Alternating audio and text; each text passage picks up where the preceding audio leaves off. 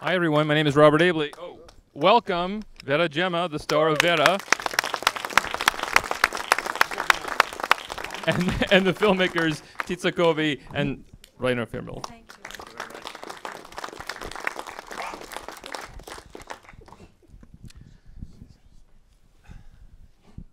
you. So how do you three come together?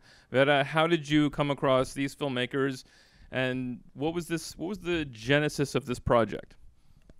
Well, the genesis. Do you hear me? Yes. So the genesis of this project was about the topic about prejudice. What is the first impression about people? And that's the fact is that when we saw Vera Gemma for the first time, we had a lot of prejudice about her, just because she likes to dress in this beautiful way, because she's a little different and everything. And just after, but only afterwards, when we met her 2 weeks afterwards, that we have seen her the first time, and we could talk to her, we noticed that all the prejudice we had were completely false. So this was the idea also about prejudice is a very important topic in this movie. That's this. I wanted the spectator to do the same travel as I did. First to say who is this and what is she doing, and then at the end of the film maybe to get so close to her that you see that she's completely different from what you imagine. Vera, what do you remember about meeting Tizza and Rainer? Well, I remember that we have been friends for a long time before even thinking to this movie. And Tizza used to come in Rome, in my place, many times asking me a lot about my life, She was very interested. And then one day she told me, Vera, we are writing a movie about you. And the first reaction was, Tizza, I don't have any money for this movie. And she told me, Vera, we don't want money from you. We're going to pay you for your work. I was like, oh, really? Interesting. But the first thought was, they probably wants me to pay something, Imagine the level of self-esteem that I had in this moment. Now it's going a little bit better. You were worried they were going to be like Gennaro, your boyfriend in the movie, right? Exactly. That was my real life. I mean, they took inspiration from my real life. So I would like now to tell you that never a boyfriend took revenge from me. But we could make a Netflix series about the boyfriend the wrong boyfriend that I had. This is just a small part. But I think that when your heart is good and you really believe in people, you will always find a way to stand up. I agree. That's wonderful. Tizza, Rainer, when you are going to come to Vera with this idea, what are you worried about? How do you think the pitch is going to go? Well, we wrote a very, very strict script. Even we wrote a dialogue, but most of the dialogues, a lot of dialogues are improvised. But still we had the script, and I told no actors or protagonists of our movies will ever see the script. But what we do is to sit together and to tell them scene by scene what is going to happen. And for us, it was essential that she would give us her okay, because it's so much in spirit. It's so much about her life that she could have said, no, I don't want to do this, or I don't want to say this, because for that it was very important that we talked about every scene. Rainer, can you give the audience a sense of you and Tizza make movies that are typically combinations of real lives and made up things? Can you talk about the background of you as filmmakers in this style? Yes. So our background is documentary filmmaking, and we are used to work in a very small team that comes from making documentaries. This way of filmmaking. So Tizza does the sound, I do the camera, and together we direct. So we have, in this movie we had sometimes one assistant, but usually we work just in two. And this gives us the possibility to create very intimate moments and give the actors the possibility to show really intimate moments also. And yes, we like this way between fiction and documentary because we don't distinguish so much. For us, it's filmmaking. Film is film, and since the beginning of filmmaking, since the Brothers Lumiere, it was not really clear: is it reality or is it fiction? So this is what fascinates us about filmmaking. And maybe I can add, we always shoot on Super 16 because we think Super 16 is a material that we love a lot because we studied photography, but also it looks to the soul of a person, it seems to us. And second thing that maybe is strange is that we write for our protagonists. So we know them all before and then we write for them. So to be really close to their lives. So Vera, how long had you known Tizza? And I want just to say one thing more. What helps us a lot is even to shoot chronologically. So the first time the kids see me is really the very first time that he saw me. So he's surprised for real. He think who is this lady with this cowboy hat, you know? And then going on with the movie, he learned to love me, and I learned to love him for real. So at this point, Tizza didn't have to say to the kids, now show me how you love Vera, because he was loving me for real. So this shooting chronologically helps us a lot to give something very honest to the public. Had you ever shot a movie in that way before, or? No, but nobody wants me for a movie before this one. So it's not true completely. That's exaggerated. Yeah, but I'm always exaggerated. You know, I'm always too much. That's why people judge me when they see me, and that's why Tizza too, you know, because there is the idea that a woman have to be a little bit less of what she really are, to doesn't scare people, because otherwise if she dress in a certain way, maybe she's not intellectual enough, maybe she's not intelligent enough. I don't care about this idea. I'm always too much. You sound like you're having the kind of conversation with us right now that probably inspired Tizza and Rainer to make this movie. I'm assuming. Is that true? I think even a certain loneliness and sadness that belongs to me, you know. Yes, and it was prejudice and it was judgment, and also this being always being the daughter of someone. Not that you don't have the right. That at every party I was with her, they told her, have you seen the daughter of Giuliano Gemma is here? He had not even the name. So this was we have very simple fathers and mothers, something we didn't know what this means. So this was very interesting for us to explore also, what does this mean to be the daughter of someone very famous. Yes, but in a way it's also a universal theme, because everyone wants to be good for their parents, to be something. Everyone sees his or her parents as a role model in a way. And maybe it's even much more harder for me it's been very difficult, because my father was the perfect hero of a spaghetti western movie. He was handsome, really one of the most beautiful men of Italian cinema, and all my life they made this cruel comparison between me and him, like the father is so beautiful, the daughter, she's not beautiful like him, you know. Or are you Giuliano Gemma daughter? You don't look like him, you know. And I was in love with my father. I was an adolescent that wanted to look like his father, you know. So I never felt beautiful enough. I never felt enough in this life because of this hero that I had in my house. But the problem wasn't between me and my father, because he was trying once in a while to tell me that I was special, you know. But this cruelty of people didn't help me a lot to have a self-esteem and a good idea about myself and my kind of strange, different beauty, not classical at all. Yes, and we're talking a lot about giving new opportunities to new actresses or actors to have new faces in cinema, to change cinema a little bit.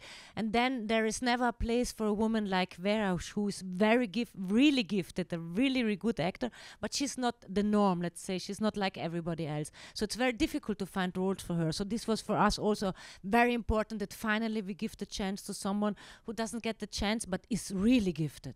But sorry, if I may mention here that someone believed in you. That's maybe you can mention that, because you cannot say that nobody wanted to make a movie with you. Yes. Or yeah. Thank you to give me this opportunity to say. Sergio Leone, this great, incredible Italian director that I imagine you all know, was a big friend of my father, and he was convinced that my father used to bring good luck. So my father was always with him when he went here to sign the contract for Once Upon a Time in America, because he wanted my father to be with him, because they never worked together. And he's one of the only human beings that used to watch me all the time in a moment in which I wasn't so interesting for the world, because they was all very interesting to my father. And he used always to watch me and ask me if I were okay and make me question. And one day he told me, you know, Vera, I think that you are really special, and you are going to be in my new movie. I have a beautiful character for you. And 2 months after, he died. And I cried so much, but not because of the movie. I didn't care, you know, because someone that understood me and makes me feel so special wasn't there no more. So when you see the script, how are you thinking you're going to act yourself? I didn't know it because it's difficult, you know, to think how you will act yourself. What I can tell is that there is this wrong idea that playing the character of yourself, it's easy. It's not at all, because immediately you want to give the best idea of yourself. You want to appear better of what you really are. This is automatically, is almost unconscious, and you want to show that you are a good actress, and you have to be completely free from all these things. You have to be naked in your soul, upset yourself, forgive yourself one time forever, and give all your honesty, your truth, your pain, everything you have, without thinking to convince no one. And it's painful because you have to touch something very deep inside you and live again things that you really live. Some scene we make it 12 times, for example, and they choose the very first one, because the very first one was that one in which I was living again the trauma, you know. Then from the second one, I started to act, trying to be better. So maybe the other was even better, but the very first one was the most honest. Yes, Vera is talking about the last scene where she wakes up and she has been giving something to sleep, and she wakes up and the apartment is empty. This is something that really happens to her. So we put her in a situation where she had to recall her emotional memory, and she had to go through a trauma again. I'm wondering if you thought about the legacy of Italian neorealism when you're making a movie like this, maybe the rest of your movies too. Does that come into play? Yes, this period of cinema is obviously some period that influenced us very much, and we love Italian cinema. Not only neorealism, also later movies, also movies of Pasolini, Fellini, obviously, and what we also love are Italian people. We think that they are so great in front of the camera, and they can improvise, and they are very, very friendly, and we love to be in Italy. Yes. So is the rest of the cast a combination of actors and real people? No, they are all real people, but not Asia Argento. Asia Argento is an actress, but in real life, she's the best friend of Vera. So also in this role, she was not acting, but just being. So this is for us as directors very, very beautiful to see that people don't change before the camera. This is very important if you want to have this documentary approach. And I think they all did. Also the grandmother, she was the first time before the camera, or Daniel, or the boy. This was all the first time for them. Yeah, but just the approach is documentary, you know, because then the scene, a real scene with they knew very well what they wanted, you know. So we play a character, and I play the character of myself, and to play the character of myself, I had to be free from myself. Yes, but all the characters are real, so it's the real agent of Vera, it's her real sister. The only maybe it's not her real driver, but Walter is also a very, for us who plays the driver of Vera. We already did one movie before with him, and we appreciate his really. He's a very strong character and had a very hard life, and this is something we wanted also to show also in this scene where he's talking about this knife. This is something that really happened to him, and we once shot a movie with him that was screened in Locarno. It's quite a great festival in Europe, and there he won best actor for his role. So this is something that we think that people who act as themselves, this is something that is not so easy, that is really something very, very hard work also. And by the way, Vera won Best Actress at the Venice Film Festival a year ago when this premiered, and Rainer and Tizza won Best Directors. So, Vera, what was it like to act with your sister? When Tizza and Rainer call Giuliana, my sister, to play the character of my sister, she answered, "I hate cinema and I'm fat, so I won't do it." Oh my God. Because no, Giuliana, come on, you're not fat, you are beautiful, and you have to play the character of my sister because it's you, my sister. She was, okay, I'm gonna do it. So we started the scene. Tizza told her, I don't know what you told her. I think you told her, talk with your sister honestly. Tell her what you think about her. No, you are asking her money, and so we already knew what will come if you ask her money. No, it was this. Exactly. So I make this scene asking her for money, asking to sell this parking. She started this monologue. You, the money that you spend, the cafe floor, Paris, the boyfriend that steal your money, the trip to Marrakesh. She was an amazing actress, and I wasn't ready to all these critics, you know. And I couldn't believe it. They go, oh, you didn't want to make the movie, but you are doing well. Well, I mean, again, it kind of like makes you wonder, so what's real and what's not in a scene like that? I mean, do you have the scene like that was completely real because the parking is there no more. Okay.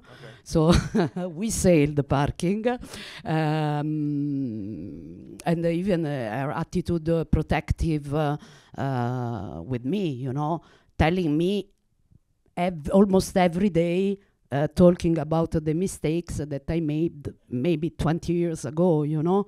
We have this relationship in which she's the one that have a real life and she makes sacrifice, and me, I'm that one, the artist, you know. And she said all the time, you know, Vera, I have a real life, and you can't imagine how real is mine and how I fight to arrive until here, but she doesn't believe it. I think with that, probably let's go to like some questions. People must have questions in the audience.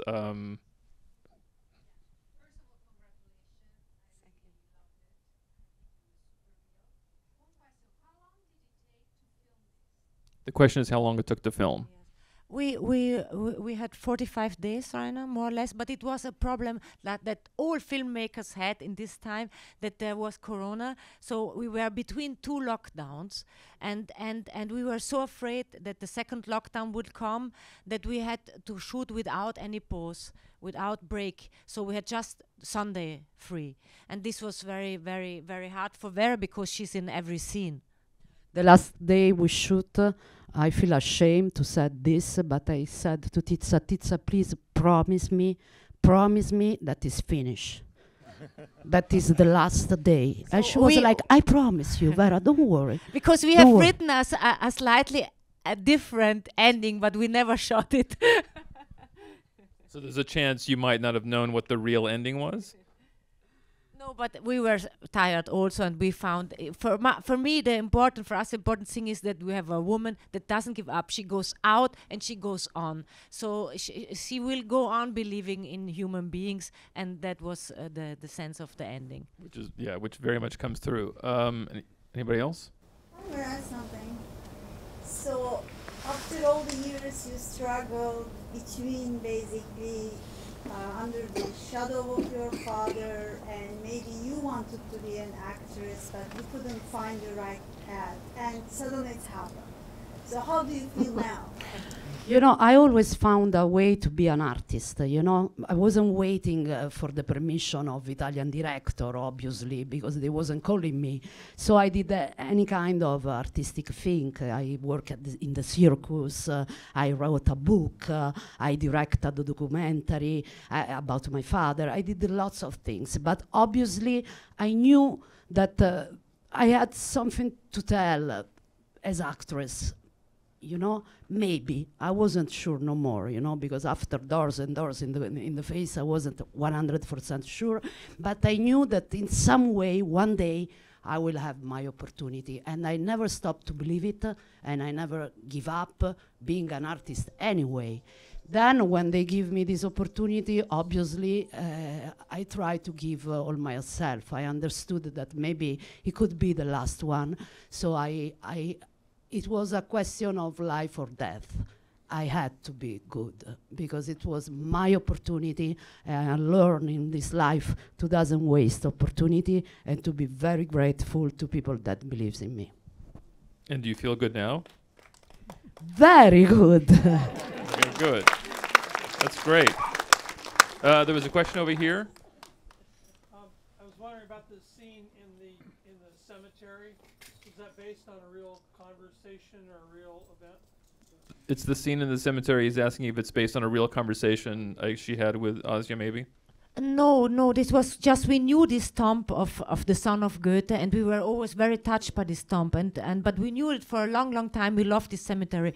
So in this movie we knew it has to play a role, and we wrote this scene for Asia and Vera. But we would be very bad directors if we would go there and say, now say our lines. That would be stupid. So just we put them in front of the tomb and said, now talk about it. How do you feel about this? We felt this real solidarity for this poor guy that didn't have the right, not even to have his name one time death, you know. So we started to talk and it was very real. It was really from the deep of the heart. And this is another scene improvised, but it's exactly what she wanted, you know, and the intelligence to put me and Asia, that we are two daughters of a popular people in front of this tomb, have been so creative and amazing from Tizza and Rainer, you know, because at this point, what we could say. That was the only thing we could say. I know, please help me. I don't want to be Giuliano Gemma daughter even when I'm deaf, you know. And she said, yeah, but you have to help yourself, you know. And everything came so naturally. But this was so sweet. When Vera won Best Actress in Venice, she went to take the prize, and it was her moment. And what did she do? She thanked her father. Yes, because at this moment, obviously, I would love that my father would be there, you know. I lost my mother very young, then I lost my father. Finally, I have some success. I go in Venice and I'm lonely, you know. So I said, okay, I have two angels. At least I have to dedicate this important award to my father, to the most beautiful man in the world, I said. That sounds like a wonderfully honest thing to say and do. This is the third film I've seen. I've reviewed two other ones too. Really? Wow. Brilliant. We met during La People In. This is a fantastic thing that happened. And I'm curious, it's a simple question.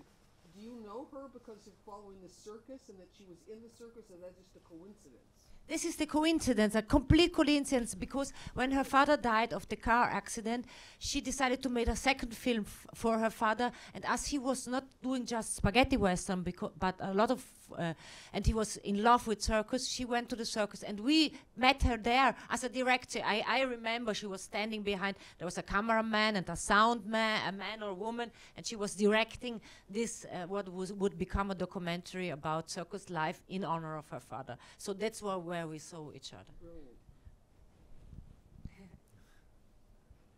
Yes. Oh, I couldn't see my. Vera, that was lovely. Congratulations, you were beautiful, and to the directors and writer, fabulous. My question is this, and I believed you in every scene, so you played yourself so well. Give us a couple of American actresses who are doing roles that you feel you could play. Asking about American actors that I understand. I wasn't ready for the question. Because I'm in love of lots of American actresses, but I never thought that maybe I could play this character because I can be good in this character. It's just because I want to, you know. Obviously, I would love to be in all the Quentin Tarantino movie. I would love to be Uma Thurman sometimes. Other times, I would love to be Julianne Moore, which is my favorite actress, you know. But I'm not too good to understand what kind of actress and in which kind of character I can be. In this way, I'm very actress, you know, and I need a director to believe in what I can do. Then I will do everything I can to be good. I'm attracted to extreme roles, extreme character, because I'm extreme too, you know. But at the same time, I think that I have this comic side. I would love to be a sex symbol, but everybody laugh when I talk, even when I don't want nobody to laugh. Sometimes even when I'm sad, oh my God, you're so comic. So I think that a comedy could be the right thing for me, but with a sad side, because I always like irony and comedy when they comes from the pain. I think that you have to know the pain to be funny. Well, I think that's a great idea for you to pursue that. And I think I want to end by asking you, Vera, if you feel like after playing yourself, whether you know yourself better. Yes, but I'm not a better person. I mean, it have not been therapeutic. Okay. I know very well myself. I am very lucid concerning myself, but I'm ready to make again a lot of mistakes because I love to believe in human beings. So acting is not therapy. Absolutely not in my case. Maybe other actresses found themselves playing themselves. No, I'm obviously I'm a little bit more smart. I mean, it doesn't make me sleep every day and steal all my things in my house. This is difficult. That could happen again. You know, I pay more attention. But concerning the belief, I'm always ready to give an opportunity to people. Then if it doesn't work, it doesn't work. I will always find a way, as I told you before, to stand up, because I'm a good person. Well, all I can say is thank you for bringing your vulnerability and talent to this role, and thank you for giving this role to her to create this wonderful film. Thank you. Thank you all for coming to see it. Thank you very much.